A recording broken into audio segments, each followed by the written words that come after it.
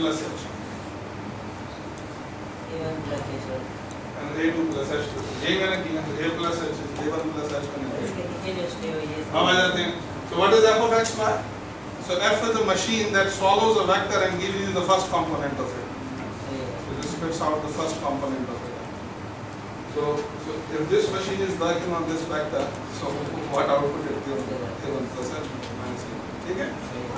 So the computational trick is this. If you want to compute derivative of scalar valued functions, what you can do, compute this difference, and when you will compute this difference, you will always see that there will be two terms appearing actually.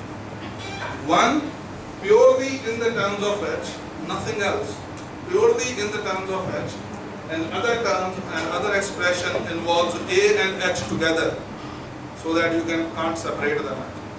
Okay? So the term that is purely in the terms of h, then you give it a name L of h, because that is your candidate for the derivative. Okay? And the term that involves a and h both, that is the error actually.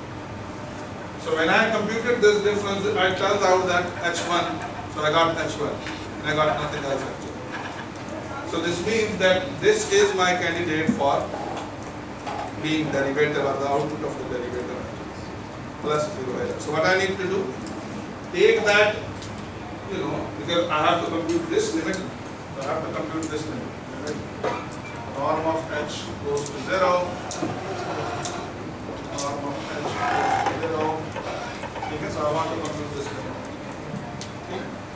So I need to do what? I need to bring in L of h on other side, and then divide everything by norm of h and take the limit.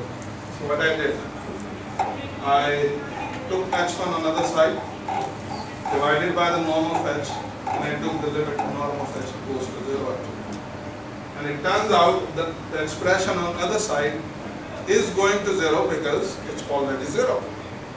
So therefore, by definition, it tells me that this is really the Frechet derivative of the given function, or that this expression is the best linear approximation to the given function at the point A.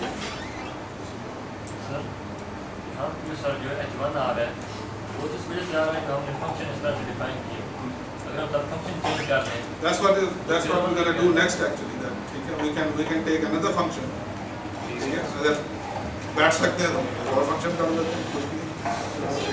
Otherwise we can do it in next class.